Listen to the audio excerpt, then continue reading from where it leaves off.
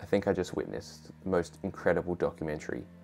The reason why I back creators so much on platforms like YouTube, because they were able to create these immensely beautiful, passionate, inspiring projects that haven't ever been able to be completed before. This one in particular, where they followed the journey of Anders Hofman to become the first person to ever complete an Ironman in Antarctica, aptly titled Project Iceman, and was filmed by Yes Theory, a group of YouTubers who had very humble beginnings. They met up coincidentally in this serendipitous moment and just bonded like no one else could. They started a journey of Project 30, where they would do 30 things in 30 days that they had never done before. And from there, they couldn't be torn apart.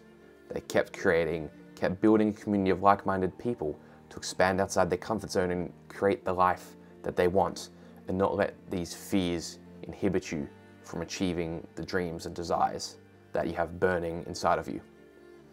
And this project is the epitome of that, the epitome of community, and why I back creators so much. This documentary wasn't just about Anders. This documentary was about everyone, his family, his friends, and later his colleagues helping him complete the project, telling their stories, their struggles, their triumphs, not just Anders, but everyone alongside him. Using him as a reference for anyone else going through a similar struggle, a similar pain, where you just have to push through. This isn't just about the creators, this isn't just about Yes Theory.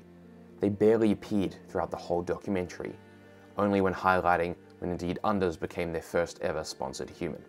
We also believe that you can make this happen. I really appreciate it, man.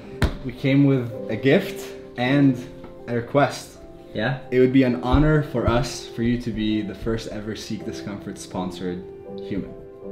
And we're not. You're kidding me, right? No, we're not. And Because they saw his message, they saw his story, but until he completes it, he's just another crazy person. That so often people that don't have the foundation of actually knowing what that's possible still have their sort of perception of what's reality, and then they put that on you. Until Yes Theory saw his vision and was like, this is the sort of person that we need to get behind. This is the person that will inspire our community to do more, to be better, to be the best version of themselves. And there's a reason that I've spent more money on Yes Theory projects than I have on anyone else. I've bought products and services and software from a ton of different creators out there, from books to clothing to camera gear, as I made a video about one of these earlier. But I have never spent more on a product.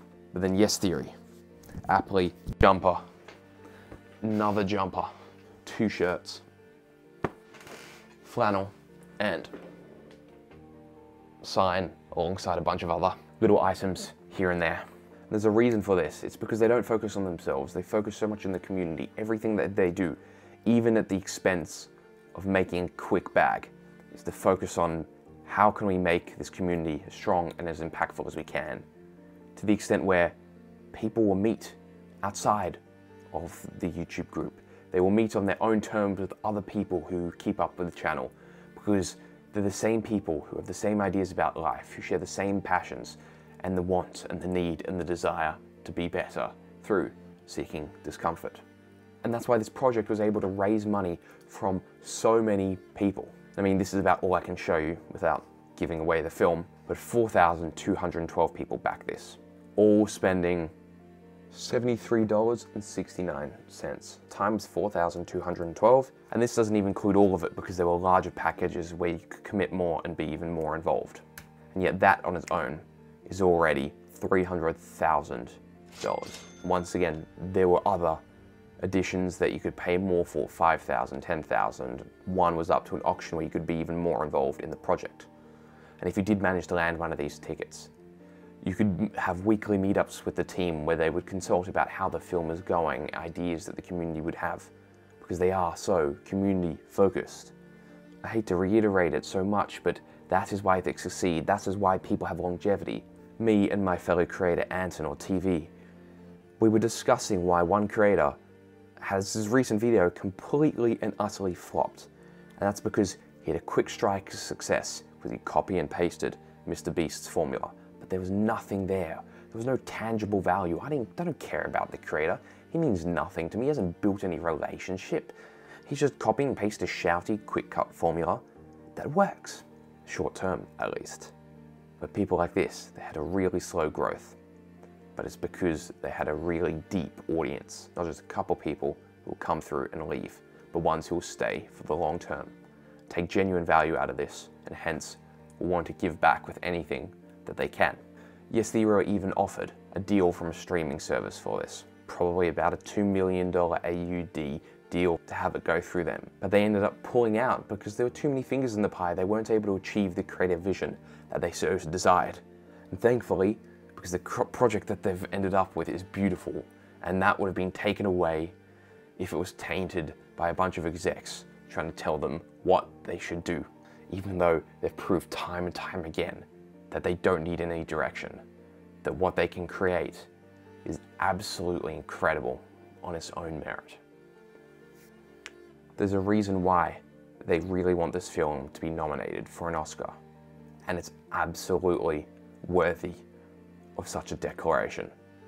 Because films are about storytelling, storytelling is about communities, communities is about people, and they followed that to a T.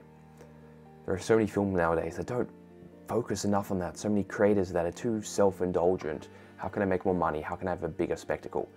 But they don't focus on the people that are around them. They don't look at those numbers as humans, as real individuals who are trying to take value from the content that you're creating, whether it be just a little laugh at the end of the day, whether it be learning something new. Doesn't matter. If you're not focusing on the people, it's all irrelevant, because they're the ones that will carry you far, and they're the ones that really matter in the end. Because without that, there's nothing. There's no point. What are you going to do? You're going to work so you can buy a Lamborghini? That doesn't provide value. The real internal satisfaction of creating a better world around you, by helping the people who are asking for a little hand, who are asking for a little motivation, a little direction. That is where real value lies, and that is exactly what they are influencing in our world. And it's creators like this that give me so much hope about the future of the creator economy and where this industry is heading. They also have a clothing line which, once again, all blurred because you gotta be signed up to see it. But now you can even be more a part of the community by by embodying it. I don't think there's a greater way to feel a part of a community than literally wearing it on your chest.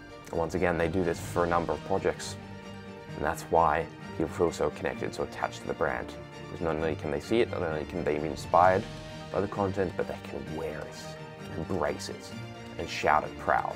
And that's just unbeatable.